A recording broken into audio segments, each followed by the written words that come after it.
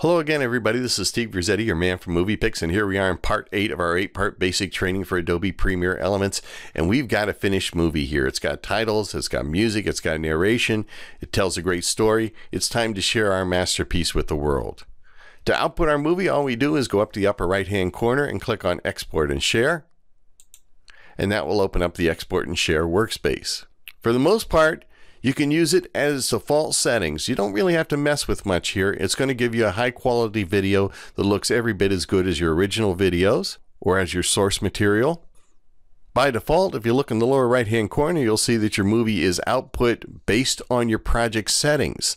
That's why we said early on in this program, you want to think about how you're going to use your movie when you start your project. Because in my case, I was creating a movie that was 1920 by 1080, 29.97 frames per second video, and that's going to be the default output from that video. So again, think about at the very beginning when you're creating your project, how you're going to use or output your project, where you're going to use it.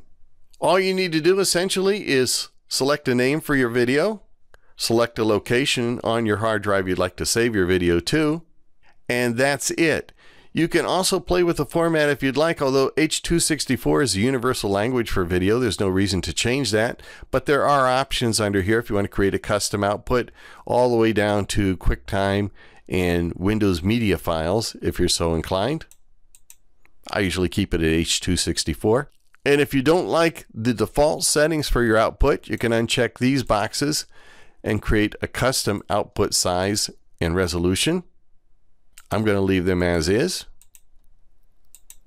and that will give me the optimal quality based on the project settings that I chose and based on the source material I used.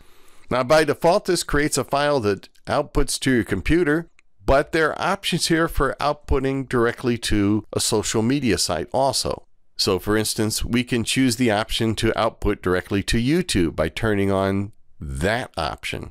In order to output to one of these social media sites, I first have to sign in and OK the link between Premiere Elements and that site. And I do that just by going to the center of the screen here and clicking on Sign In.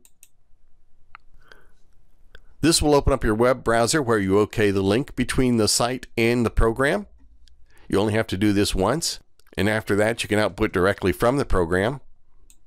When you output a movie directly to a social media site, you have options here for adding keywords, for selecting a channel, selecting a playlist, giving it a title, description, and tags. And these will be automatically uploaded with your video directly to those sites. To export our movie or to finish our movie, to output it, we go to the lower right hand corner and click on the export button, and our movie is generated. And that's really all there is to it.